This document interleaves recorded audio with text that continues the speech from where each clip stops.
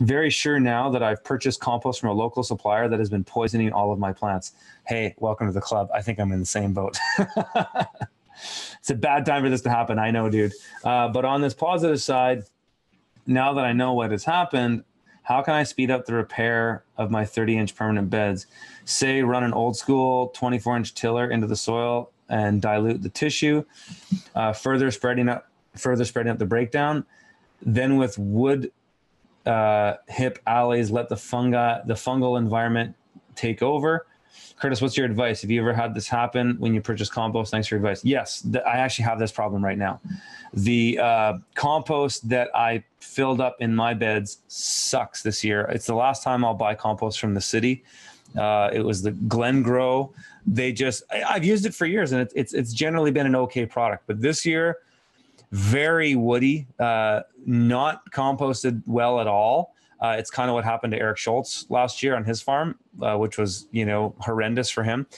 I mean, I'm still growing stuff. We're kind of getting through it, but man, like my strawberries are hurting this year. They're just hurting.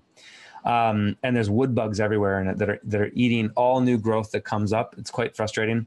I would say for the most part, 75% of my garden is fine, but 25% isn't. So yeah, it sucks. I don't know what to do at this point. I don't really want to dig out to strawberries and then till and plant again, though I think you're along the right thinking. To till it in, aerate it, that compost might break down quicker, and then get new fresh compost and start again. You could do that.